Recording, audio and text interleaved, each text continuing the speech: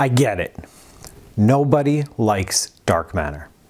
And it's true, and this is coming from a guy who wrote his first paper about dark matter back in 2008. And this is coming from a guy who thinks that dark matter is probably the best answer we have to solve a bunch of cosmological riddles, and yet also admits that there are some serious weaknesses with the dark matter hypothesis. But the reason that dark matter, this idea that there is a component of our universe that is invisible to light and does not interact with anything else, the reason that this hypothesis has stuck on for decades is because it's the best answer we have.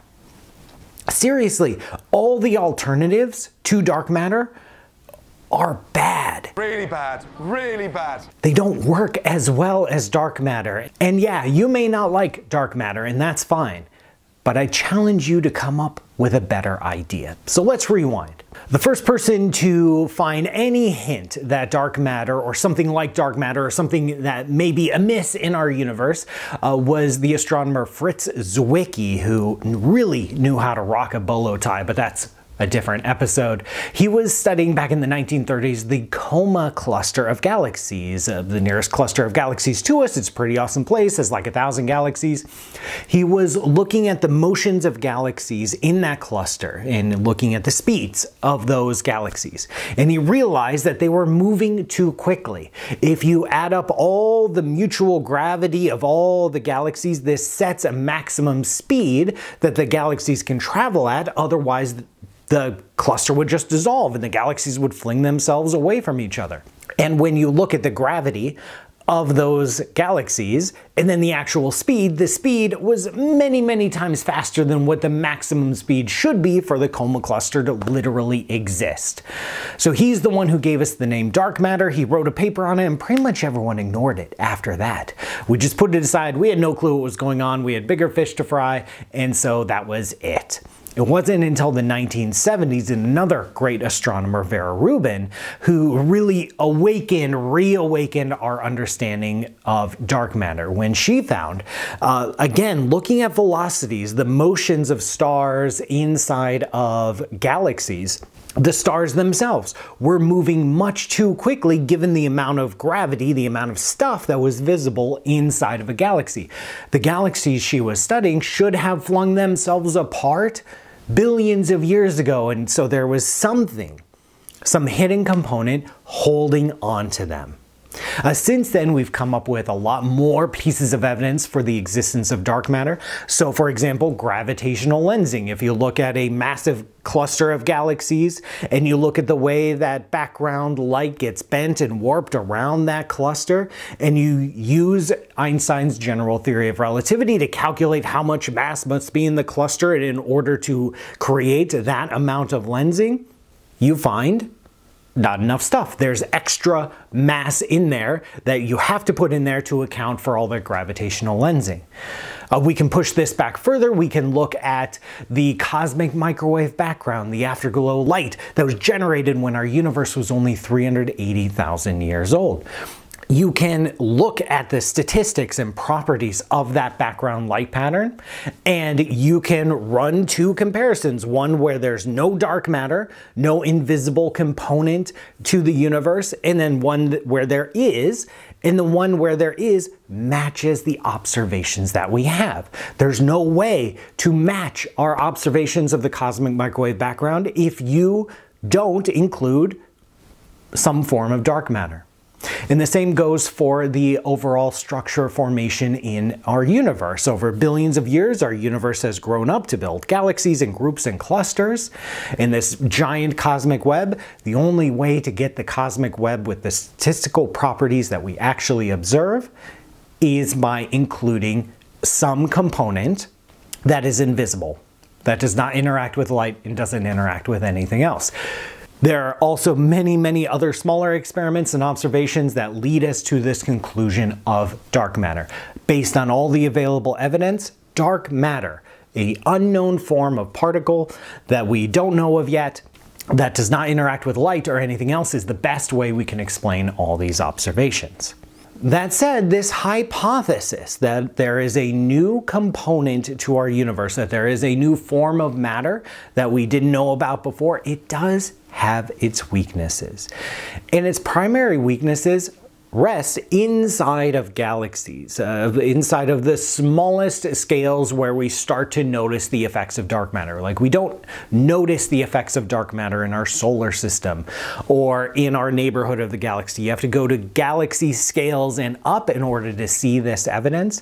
And dark matter has the hardest time matching observations. Yes, dark matter does reproduce rotation curves inside of galaxies. If you just fill up with a galaxy with dark matter and say like 80% of it is hidden, then you're able to account for the motions of stars. But there are a couple weaknesses. For example, there's something called the core cusp problem. In our simulations of how galaxies form, when you include dark matter, the dark matter tends to clump up at the center into incredibly high densities. And yes, the cores of galaxies are very dense places, but they're not as dense as the simulations of dark matter suggest that they should be. So this is a difference between having a core in the center of a galaxy or a cusp where the density levels off. Another problem or a potential weakness of dark matter is called the missing satellites problem. Again, simulations of structure formation and how galaxies form, when we include dark matter, tell us that something like the Milky Way should have many, many, many more small satellites than what we actually observe. Initial estimates were from simulations were telling us that we should have 10 or 20 times the number of satellites than we are actually observing in the Milky Way. It ought to be here, but it isn't. Now, these two problems have a couple responses. One response is, okay, dark matter is a bad idea. There isn't this hidden invisible component, massive particle in our universe. It's just a bad idea, and these pieces of evidence are telling us that dark matter is a bad idea. Another response is that galaxies are complicated and they include a lot of normal matter, and that the interactions of that normal matter can influence what we observe. So, for example, with the missing satellites problem, once we started doing more sophisticated simulations where it wasn't just dark matter building galaxies, but also normal matter and then star formation rate and the efficiency of stars and all that, we found that as our simulations got more advanced, the number of predicted satellites around something like the Milky Way galaxy went down and down. And then on the other side, as we were doing more observations, we were getting better and better at observing small, super dim, very difficult to see satellites. And so the number of satellites we've been observing has been going up. There is still a discrepancy, but it's not 10 or 20 to 1. It's something like 2 to 1, which in astronomy is basically, you nailed it, but that's again a different episode. And same with the core cusp problem. Maybe there's more interesting physics happening in the core of a galaxy that smooth out the dark matter so it doesn't run into this issue. However, leaving all that aside, the biggest problem with the dark matter hypothesis is that we haven't seen any dark matter. All of our evidence for dark matter is circumstantial, and it's strong circumstantial evidence. We see all these clues for its existence, but we haven't identified the particle. We haven't directly seen it in an experiment or a laboratory here on Earth. We haven't seen indirect observations of it occasionally interacting with itself somewhere and giving off a flash of light. We have no hard, direct evidence for the identity of that dark matter particle, and this is a problem for the dark matter hypothesis. This is where alternatives have some room to explore. And the biggest alternative to dark matter belongs to not one particular theory, but a family of theories known as MOND, or Modified Newtonian Dynamics. And the origins of MOND go back to the 1970s with Vera Rubin's original observations of galaxy rotation curves. When you're given that problem of galaxy rotation curves, how do stars do their orbits around the centers of galaxies so quickly? You have two possible responses, actually three. One is the data are junk, but No, Vera Rubin's observations were fantastic, so that's out. So you're left with two options. One, there is a hidden component of matter in our universe that we have never seen before. That line of thinking ends with dark matter. The alternative is maybe we're misunderstanding the physics of gravity at very large scales. And that line of thinking gets you to something called MOND, or modified Newtonian dynamics, and then its outgrowths that have come over the past few decades. MOND has a great tradition in physics. We have rewritten and updated our laws of physics before. We have updated our understanding of gravity before. Newton's gravity gave us really great results here on the Earth, and in the solar system had some issues with like Mercury and all that. Einstein's general theory of relativity was an improvement on that once we reached out to these larger scales. So it's perfectly possible. The universe is under no obligation to have general relativity be universally accepted throughout the entire cosmos at all scales. So maybe once you simply get big enough, once you get up to galaxy scales, what we understand as our laws of gravity and our theories of gravity and our understanding of gravity simply falls apart. So the original version of MOND just looked at basic Newtonian dynamics. So we're skipping general relativity for now. And just says like, hey, you know, F equals ma, a gravitational force law, 1 over r squared, all your normal high school level Newtonian gravity stuff. Maybe there's different responses between mass and acceleration at large scales. Maybe once you get out to a certain distance, what we understand as Newtonian gravity simply falls apart and it has to be replaced with something else. This isn't that radical of a suggestion. It's not that bad of an idea. Now, MOND does explain the rotation curves of galaxies because it was explicitly designed to explain the rotation curves of galaxies. So that's not quite a prediction, it's a postdiction, just like dark matter. We're presented with a problem. MOND is a potential answer to that. So MOND, especially the original classic MOND, which was just modifying Newton's force laws at large distances, is great at rotation curves. Curveball drops the hammer. There's more to the dark matter story than just rotation curves. There's the original coma cluster results from Fritz Zwicky and then follow-up observations that we've made in the decades since.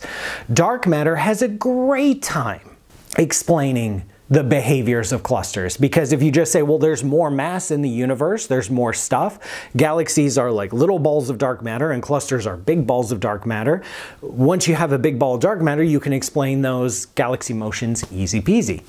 MOND has a much more difficult time. It's not impossible, but what happens, especially with the traditional MOND theories, is that once you take it out of a galaxy context and put it in a galaxy cluster, you're able to explain some of the motions of the galaxies because now there is a new force law at work, but it still falls short and you still have a need for the existence of an invisible component of mass in our universe, which doesn't make it wrong, it just makes the argument a little bit less compelling if your alternative to dark matter still requires dark matter.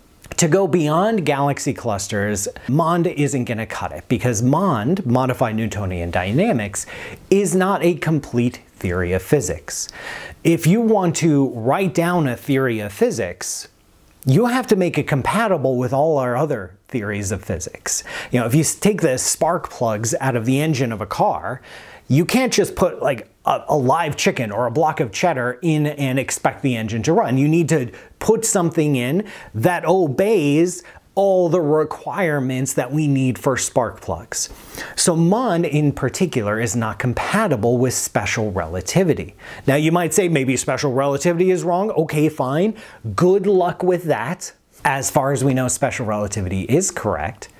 We know that conservation laws appear to be correct. We know that symmetry laws appear to be correct. So you need to write a fully fleshed out version of MOND that takes into account symmetry and conservation laws and is compatible with special relativity.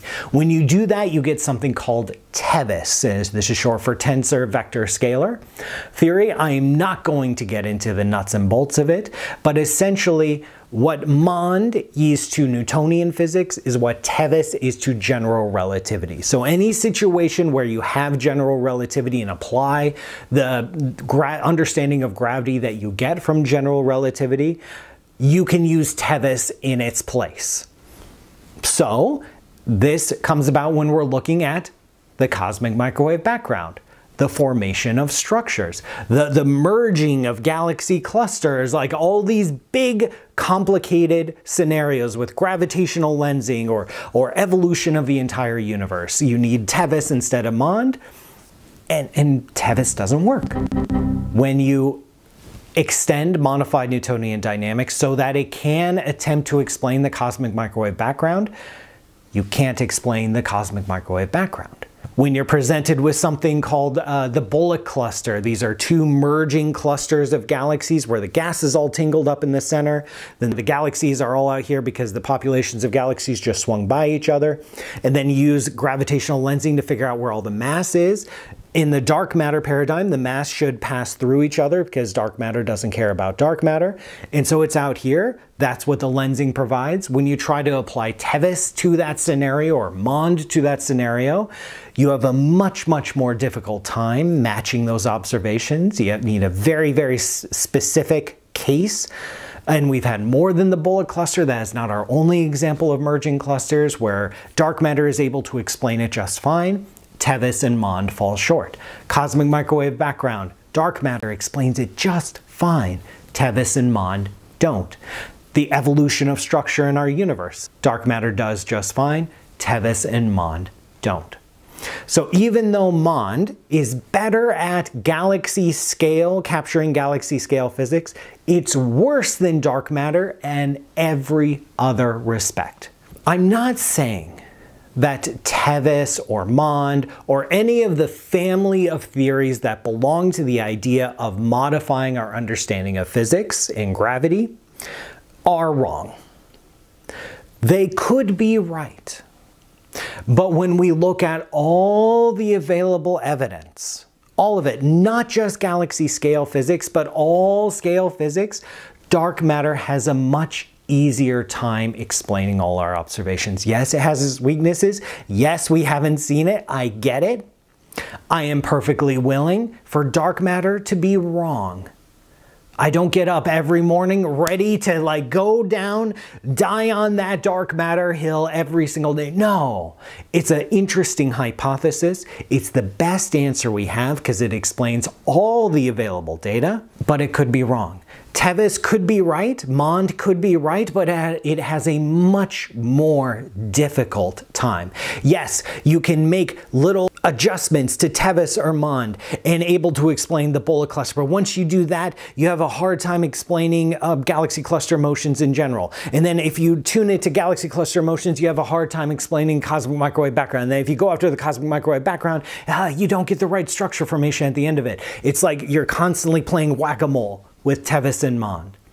But with dark matter, despite its weaknesses, overall on balance has a much stronger ability and simpler ability to explain all the evidence. That's why it persists today. And that's why whenever you hear someone say that they have a better idea than dark matter, that they have an alternative to dark matter, that's great. Do your homework. If you have a better idea than dark matter, that's great. Explain all the evidence. If they are just, trust me, and I've read a lot of papers on this, if your alternative to dark matter, if you see an alternative to dark matter that is only focusing on galaxy rotation curves, that is a tiny % of the problem. Even if galaxy rotation curves never existed, we would still have evidence for dark matter. So any replacement for dark matter can't just solve one of the problems, it has to solve all of the problems. And that's a tall order, which is why dark matter has persisted as a viable hypothesis for almost 50 years, even though we haven't directly observed it. I hope we find it soon. If we don't, we may need to start investigating some new options or take some alternatives more seriously. I'm fine with that. That's how science progresses. But in the meantime, dark matter is our best bet. Thank you so much for watching. I hope you enjoyed. Please like, share, and subscribe, and I'll see you next time.